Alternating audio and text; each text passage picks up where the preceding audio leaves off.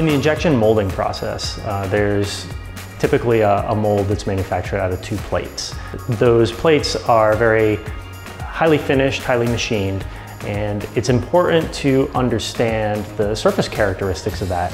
One of the important benefits of a tool like the LS650 for mold plate applications is the fact that it's fully non-contact. With the white light interferometry, the coherence scanning interferometry that we use, we can get sub-nanometer precision out of every single one of those tiles that we stitch together. So it allows us, exceptional vertical precision over the entire surface. By not making any contact, we can ensure that we don't damage the part by making the measurement.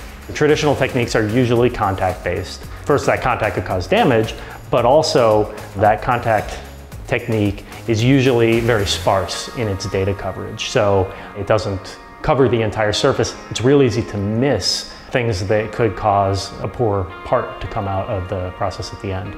We're looking at usually 1 million or more data points in a single field of view, and then we stitch together several fields of view.